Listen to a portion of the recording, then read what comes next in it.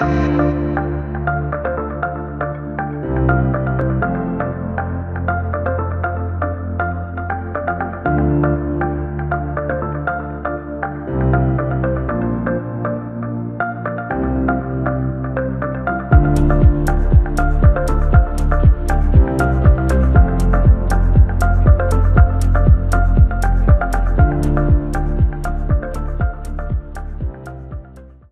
kita dalam ROV control room bersama dengan ROV supervisor Vic. Hello Vic. Hi guys, I'm Vicky. I'm the ROV supervisor. So currently what we have on board of a DSV Pioneer is a world-class electrical ROV. It's a Merlin WR200. So basically if you look at the screen, this is the screen of the cameras that we have on the ROVs. So basically these cameras are the eyes for the ROVs. So these are the only reference that we could use to fly the ROV around our job site. And also we have a sonar. Okay, let's switch on the sonar and show you guys.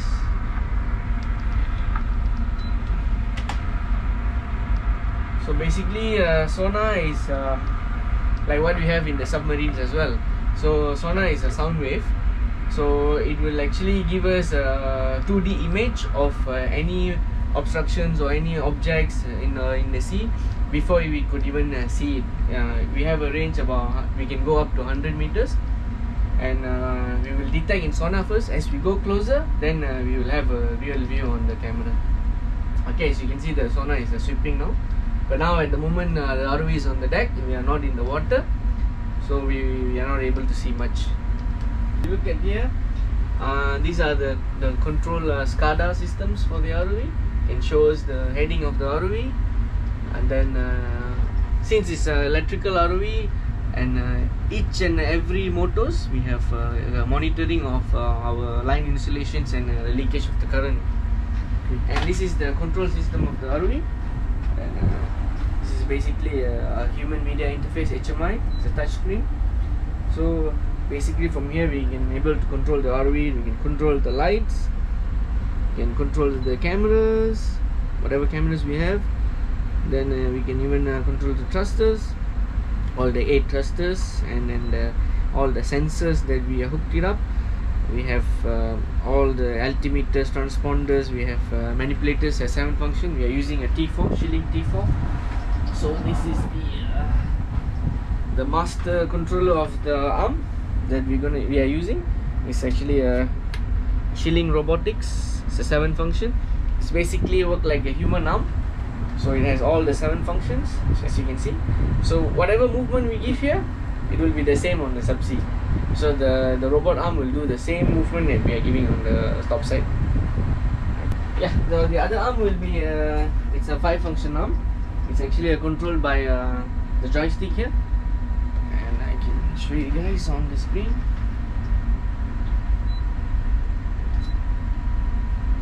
Okay, we are using a VTEC 5 function, as you can see.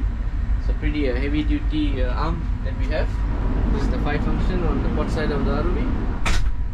Then if you look at the starboard side, is the Titan 4 shilling robotics. It's a 7 function. It has an integrate. I mean, we added a pencil camera especially for this operation with the integrated LED light, so which we will use to monitor our whichever latch indicators on the BOP, or even to check on the bullseye readings. And we also added extra 90-degree angle camera. This is especially for bullseye as well. So this camera is a 90-degree angle looking down, so that our bullseye reading will be direct vertically down to have a precision measurement. Okay, 7 function is more like a human arm, so it have more flexible joints.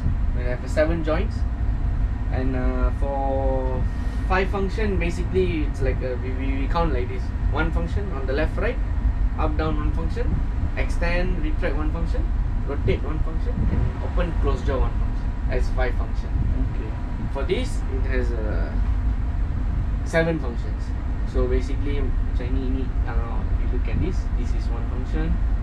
Then up and down 1 function. Here there's a flex joint. Then on the left, if you have a flex joint, then rotate, and that's the difference. Usually in a ship we have 3-man team. So basically during launching and recovery of the ROV, 2 person will be on the deck. One will be a winchman, will be controlling the winch. Then one person will be a watchkeeper. He will be watching what's surrounding and guiding the winchman. And then usually the supervisor will be inside the control van to monitor the launching of and the recovering of the ROV. Basically we will also liaise with the bridge via and also the deck via clear communication here. There's a unit here. There's a clear comms that we are using, and we also have a talkie. That's like a second way of communication, and also we have a phone here. Okay. That's another third way of communication. Yep. And since this system we are using a fiber optic, the communication is via fiber optic, so we have a special fiber optic mux, we call a multiplexer. So this is the one which converts the fiber optic to all the video signals and all the data signals that we receive. Okay, this is we call it a pilot chair. It's this more like a more luxury version of a pilot chair compared to the conventional. We sit on a chair and will be on a desk. This is a totally integrated pilot chair with everything built into the pilot chair. So basically, this stick controls the controls of the ROV, and the ROV is need to go forward, need to go reverse, turn clockwise, counterclock, go up and down, including the camera, pan and tilt. It's all controlled by here. This unit, if I move this, the camera will go up and down. So these are the main function, and we have our station keeping functions here as well. When we press this, the ROV will be in the same heading, and the same, we can choose the same altitude. So when you press that, the ROV can maintain the position. Basically from all the sensors, it receives the feedback, then it will try to maintain the position. We have a fiber optic gyroscope which shows the heading. Then for the depth sensor we have digiquads. Then for altitude we are using altimeter. So these are the main 3 sensors that will keep the ROV in the position, and also to guide us where to go, because in the water when we turn around everything is same. So we won't have a guide. So the gyro will be the main reference, and at the same time the sonar will be another reference for us. Yes, this is basically your thrusters commands. So if I go forward, the thruster will show how many percentage my thruster is going forward. So basically this is a SCADA system where it will show us feedback of the thrusters or propellers that are running. We have total 8 thrusters in ROV. ROV spread will have a control van, which is where we are now. Then we will have a store container, a workshop, and this system, since it's a fully electrical system, we have a transformer container which is full of transformers and inverters. So basically they are the brains that controls the thrusters, since it's a full electrical ROV. So we will have a transformer container. Then we have a LARS, which is a launching and recovery system. There is consists of a winch, which we have main lift wires, umbilical, and then a deck to launch and recover the ROVs. And that's why we will place the ROV and the TMS together. We can walk you about on the deck to show what's happening there. Okay, let's go.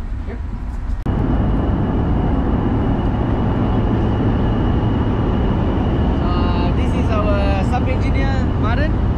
So basically he's wearing his comms. So that comms will use to communicate with the control van, and then he will be guiding me from outside to tell me what's happening outside. So when we do the deck check and everything, they will be the person who in charge of the deck. Even the launching and recovery, they will be the person in charge. So when I'm inside, I have to listen to their command. Okay, this is a work class ROV. It's a WR200, a Merlin WR work ROV, 200 horsepower. It comes with a TMS, a tether management system. Yes. So this is mainly built for deep water projects, so it can go as deep as 3000 meters. Yep. This is the main lift wires. Okay. that we use. Oh, okay. So there's another sub-engineer here, Mr. Thiru. He's doing routine checkups on the ROV. They are the key people that who keeps the system up and running. Okay. And this is the Titan 4 shielding that I was talking about. So you can see we have installed the integrated light camera. I can show you Yeah, guys. yes. So already switched on with the light. So this is the 7th function I was talking about. It's actually a smart arm. I mean semi-smart arm that we can set its limitations. We can teach the arm how to go. So in a press of button, the arm can stow out and the arm can stow in.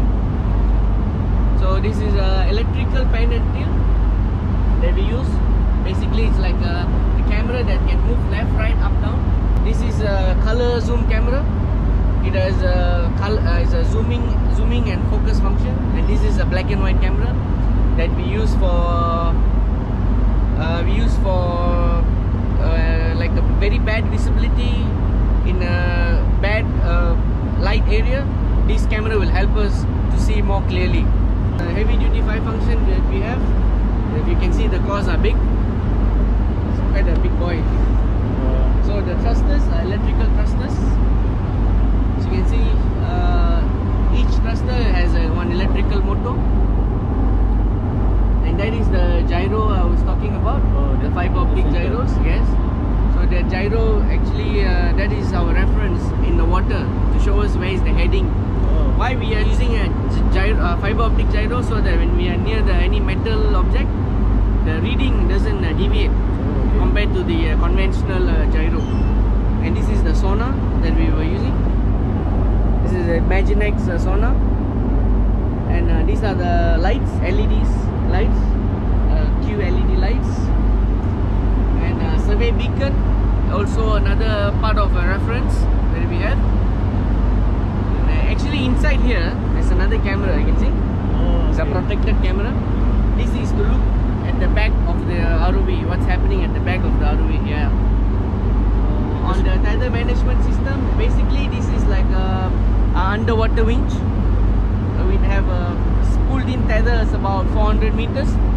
So when the ROV is at certain depth, we will be out of this TMS and fly towards the object.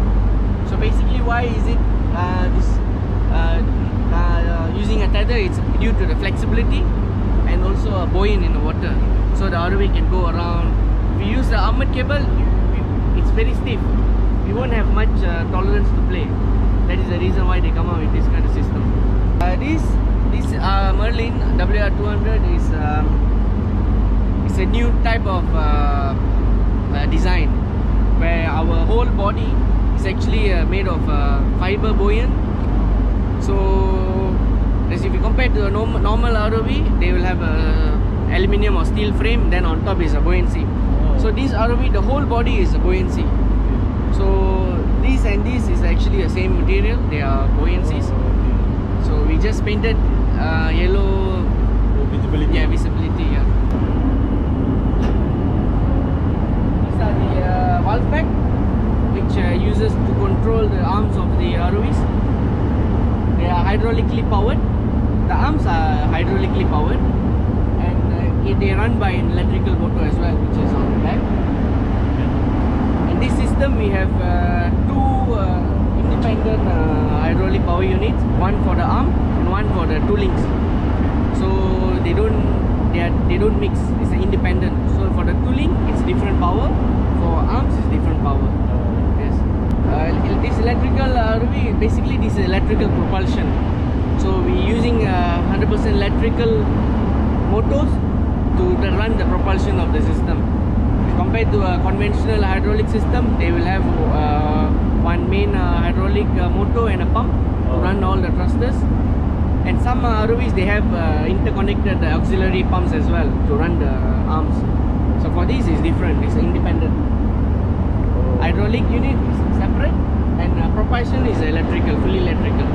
Still have hydraulic for what? For the arms. For the arms. Yeah, because in order for you to carry heavy objects, hydraulic is the best solution. Oh, okay, right.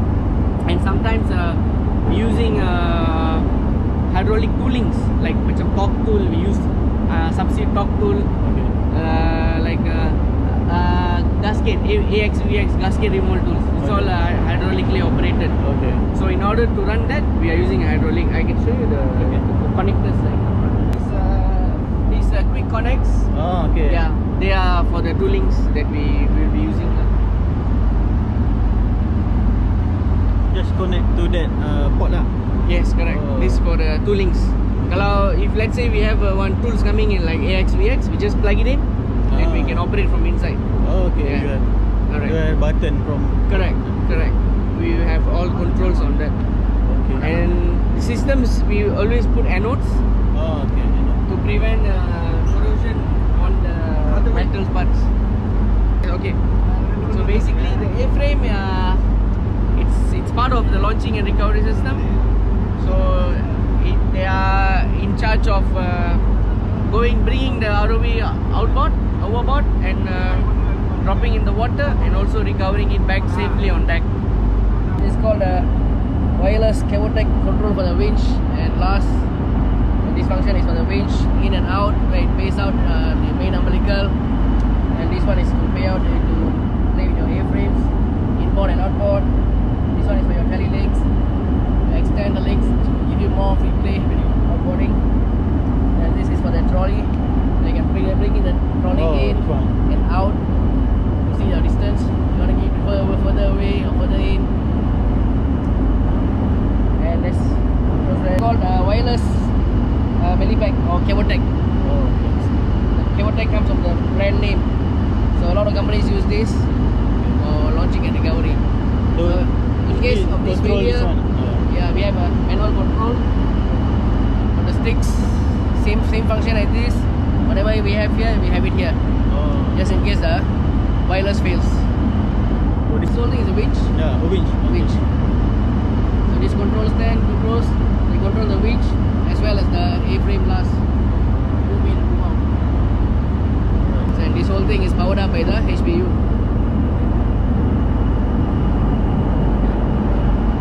This is where the power and hydraulics come from. You have two pumps running, your motor 1 and motor 2. So you can either run both pumps at the same time, or either one at any given time. So it's HPU for the blast. HPU for the whole blast. Okay. So your power comes from there, your hydraulic comes from there, your control comes from there. That's the generator.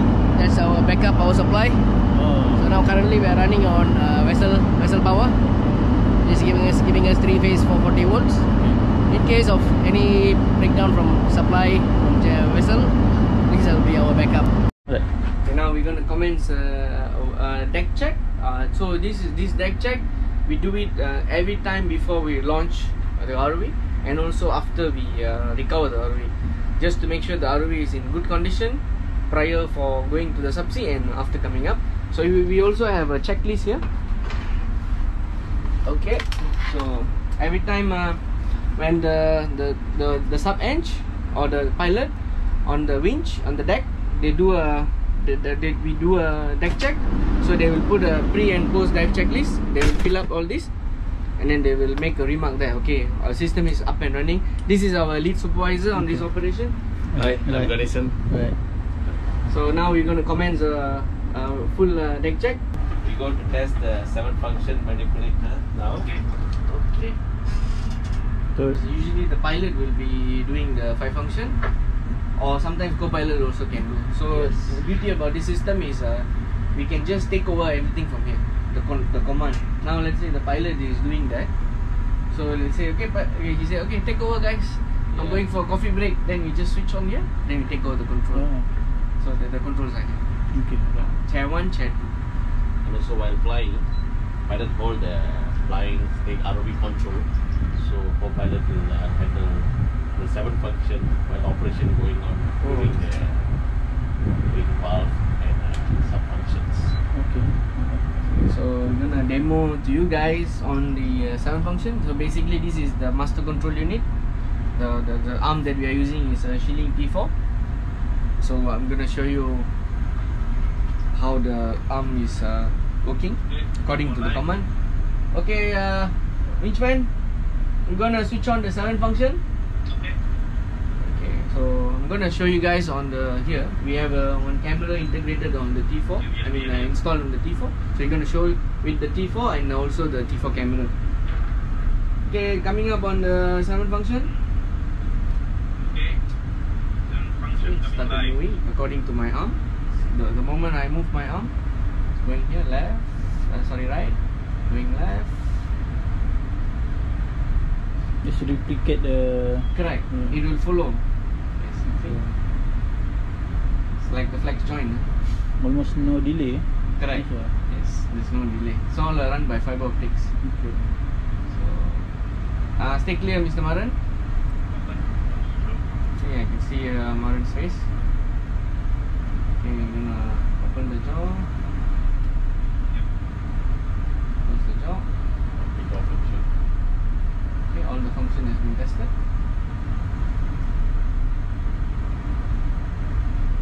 But how, in opening and closing the jaw, how do you know how much force do you need? It's okay. Basically, it's by, we have to go by feeling lah. Oh, okay. So we have to go bit by bit. Then alright. Then we pick it up. Yeah. Usually, if a job requires us to handle gentle items, we have to have a special soft jaws in order, let's say in doing like a fish documentary or whichever, collecting of any subsea equipment. So we might have a special depending on the job scope lah. You will have 3 operations. For example, like I give an example of FMC. You're gonna open the valve and close. They will have their own valve overriding tool. So the jaw will be holding that tool. Then we use that tool to open or close the that valves. So that tool will have like a tensile bolt connected. So in case of the torque is over the braking torque of the valve, the tool will break first. It won't break the valve. It's like a protection, like a fuse bolt we call it. They have done the test. So I'll give this form to our deck guys. So they will click whichever. They will go around the ROV, whichever necessary. We will go through all the checklists. Then we will tick, make sure the ROV is good before we going off track. Okay. Pilot is a mechanical background or electrical electronics background, robotic, mechatronics. So all involved. And we start with a trainee pilot, and then pilot tech 1, 2, 3, 4. Sorry, 4, 3, 2, 1, and senior pilot tech. Then sub engineer, senior sub engineer. Then come the supervisor 1, then lead supervisor, and ROV superintendent. Yes, that's how they are ranking given. And then we are collecting flying hours and IMCA logbook. Okay. So we show you the book. Once you are in the industry, first this will be your passport to Yes. your ROV career lah, your career. Okay. So this is your, I would say this is my rice bowl lah. Okay. Yeah. So you'll have your photos, you'll have all your details. Then you'll have all your endorsements, your OPITO, your Bosiets. Okay. So then you just flip through. Then the rest will be your work histories. So how you started, then all this. Then as you can see, we have our flying hours, as how Ganesan mentioned. We will accumulate our flying hours. So we like to accumulate. So we just like each job we go, how many flying hours we get. Sometimes we don't get flying hours because you don't go on the stick, you don't get it. Okay. So that one we will be particular lah, because we don't want to manipulate your flying hours. This is like our license. Okay. So as you grow, as you collect more and more, then your flying hours will be accumulated, like 700. Yeah, about that. So this is your proof, utmost proof to your competency, and I can show our competencies as well. Exactly same like the aeroplane pilots and chopper pilots also. They accumulate flying hours. For in-house certificate, because I came Subsea, we are ROV manufacturers. Okay. So as ROV manufacturer, they will give us our internal assessment. So we have our own internal assessment packages. So in order for you to step up from pilot to become a senior pilot and become a sub engineer, you have to do all your assessments. So you have to go through one by one. Then you will be awarded once you are competent, you'll be awarded your certificate, and yeah, the certificate looks like this. Yeah. This is an in-house ICAM certificate. Since we are ICAM is a ROV manufacturer, this is our home ROV, our own ROV. Yes. So we manufacture our own ROVs. This is actually a 4th generation ROV. That's what we call a 4th generation Yes. ROV. Fourth It's generation fully electrical propulsion. So it's using electrical motors, electrical thrusters to run the show. So why in Norway? I mean, throughout the world, even in Malaysia, we are Capability, yeah. correct. We are concerned about our environment. Okay. So same goes to in Norway. They To are very minimize. concerned about the environment. So that's why we are trying to go as much as electrical as possible Okay. to basically Oil leak. correct. Minimize the oil leak in correct. the sea and ocean Correct. to protect the marine lives. Correct. Yeah. How about in terms of performance and reliability? But I think they are almost around the same. Yeah. Okay. Reliability, if you talk about electrical system, you can stay more days in the water Oh. because all the thrusters run on the electric motors. So you don't need to top up the oil very often. Oh, okay. Yeah. If we don't use manipulators and toolings. Toolings and manipulators go to hydraulics. Yeah. They got individual pumps and motor, Yes. HPU. If for operation, for inspection and survey, we use electrical motors. So sometimes we can fly the system without recovery for 1-2 weeks. And one of the longest stay in the water they tested in Norway. Yeah. How many days? Yeah. 50.